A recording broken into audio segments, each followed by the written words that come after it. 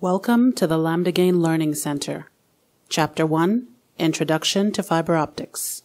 We live in a demanding, fast-paced world where dense data needs to be transmitted quickly and efficiently in order for us to reach our goals. Sometimes this needs to be done over very long distances.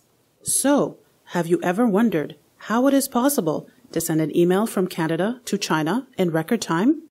The answer is light, more specifically, fiber optics. What makes fiber optic cables that much better than traditional copper cables? For starters, fiber optic cables are much lighter, 100 times lighter to be precise.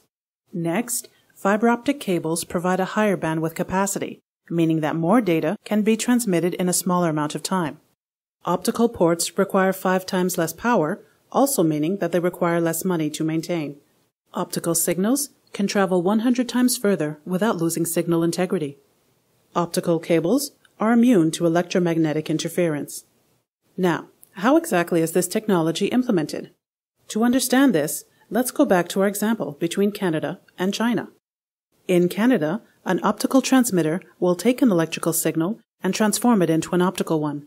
This signal will then be transmitted over a series of optical fibers and will be received in China by an optical receiver. Finally, the optical receiver will take the optical signal and transform it back into an electrical one. Thank you for watching the LambdaGain Learning Center. We hope this was helpful in enlightening your fiber optic knowledge. Please be sure to tune in for our next chapter, which covers fiber design.